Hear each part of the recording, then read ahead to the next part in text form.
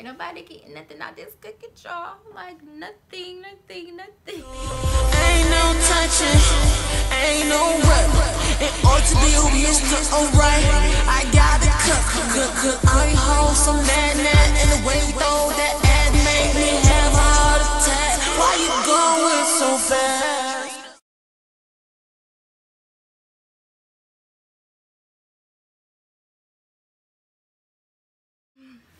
Hey y'all, and welcome back to my channel. So if you read the title, then you all know what this video is about. Yes. Your girl got some piercings that I ain't showing y'all, but I'm gonna talk to y'all about them. So let's just get started. Got the nipples pierced for the third time. 2, 3. Third time's the charm, right? So got them done for the third time. I got them done by Tattoo Snap Tattoo. I'll leave all the information down below. Out in Stone Mountain, Georgia. Y'all need to follow him on Snapchat and Instagram if you stay in the Georgia area, Atlanta area. He be having crazy deals. $5, $10. I so happen to go on the $5 morning, you know. Got there at the 9 a.m. sharp. If you do not know how to take a blunt but rude person type attitude, don't go. Do not go. Because you will get your feelings hurt and y'all might end up arguing because you might, you know, you might can't take it. You might get a little jazz at it. My feet gonna pop it. Anyways, so I got these done pierced for the third time. They hurt a little bit. The first time was cool. Second time was cool. But the third time was like, oh. But I can say, he quick, he's efficient, and he's it's good. It's clean. I got all 3 of my piercings done in a span of maybe less than 5 minutes. I know some people may be like, that's too fast, or he needs to slow down. But I like it that way because it gives you, like, you go in there, you tell him what you want. He get your jewelry out so you can see it. He gets your needle out so you can see it. And then what depends on like what you're getting, your body type or whatever, he'll tell you what to do so he can pierce it correctly. But as soon as you know, you tell him what you want, he tell you how to sit, this, that, and the third, bam, he piercing you. I like that because it does not give you the time to hesitate. It does not give you the time to chicken out. It does not give you the time to back out of the piercing that you drove all the way up here for to get. You know? Okay. So now let's get, I mean, like I said, the third time may just be a charm because this time they don't feel like they did the first 2 times. The first time I went to an actual shop in my hometown, my actual shop paid $60. Well, I didn't pay $60. The dude I went with paid $60 for him. This one did not heal. The second time I went to a shop in Atlanta in the Greenbrier Mall, I think I deleted her video or whatever, but the Greenbrier Mall, and same thing happened. This one just didn't heal. Now this time, third time, I guess it's a charm because I'm not having no problems out of either one of them. I bought his solution that he sells as well, and I followed the instructions that he gave me to clean all 3 of my piercings, and they've been doing quite well, might I say. They've been doing really, really good. So with that being said, I think this time we might, you know, we might have a little juice going, you know, a little juice. Just a little bit, you know, just a little bit. Anyways, so let's get to the cream of the crop, literally. So I went with a group of girls to go get pierced or whatever, and one of the girls wanted a VCH, and I just wanted a Christina, cause she was like, well, I got a fat cat, and you know that might just be too much to go through. And I'm just looking like, I got a fat cat, and you know, it is what it is at this point. It's a surface piercing at the end of the day. It really don't matter how much skin you have down there. It's a surface piercing, you know. So I let her go first because I knew I wasn't going to chicken out. I knew I was going to get exactly what I said I was going to get. My nipples and my Christina. You know?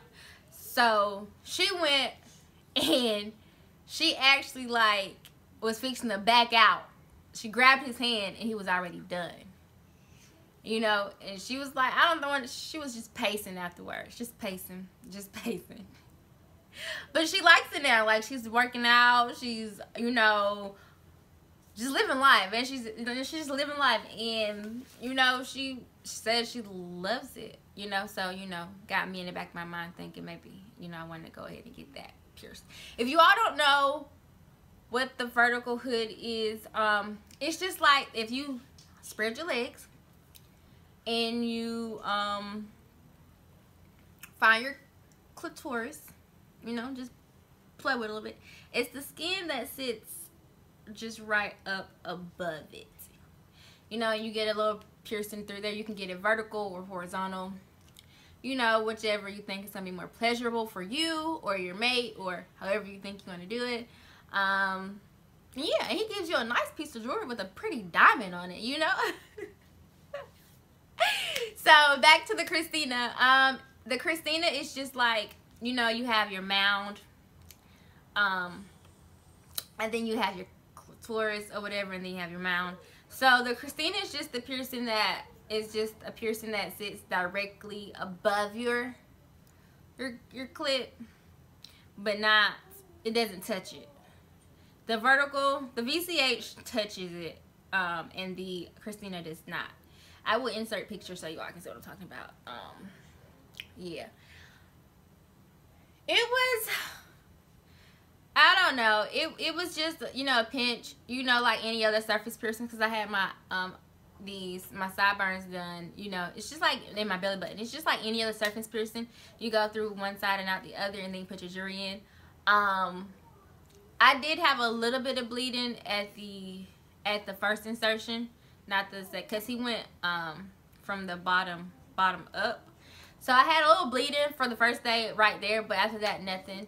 For the first couple of days, I couldn't really wipe. You know how you gotta wipe front to back. Well, I reached from the back and I wiped front to back, but I couldn't do that because it was pulling in the front. So I just